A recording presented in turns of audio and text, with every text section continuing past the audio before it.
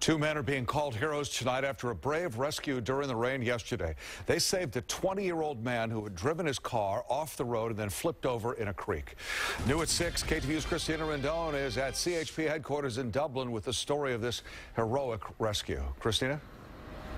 Well, the CHP in Dublin office is calling these two Good Samaritans heroes for their quick reaction to this crash. Those men did not think twice about jumping into the creek. I heard the screeching tires. He heard the thud, you know, when it hit the creek. We heard this car sliding, and I thought, uh-oh. And then your thought is he going to make the corner?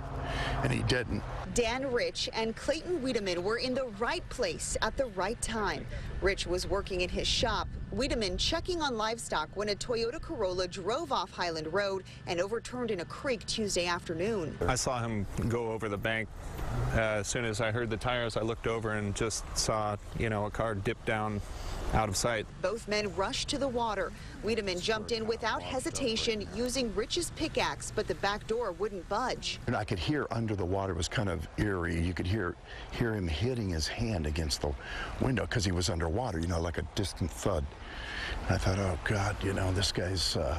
So I told Clayton, I said, look, let's just rupture this window. So I got that pickaxe and drove it through. The back window shattered, and they pulled a 20-year-old man from Danville to safety. Just kind of felt around the front seat and just, you know, didn't feel any other people. So very fortunate. The young man was real fortunate.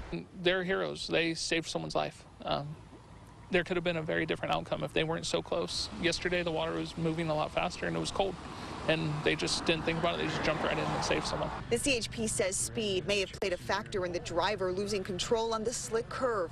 It's something Rich and Wiedemann are all too familiar with on rural roads. Unfortunately, a lot of people end up down in this creek going around that particular corner, and a lot of them are younger people. But I'm glad we grabbed them out of there.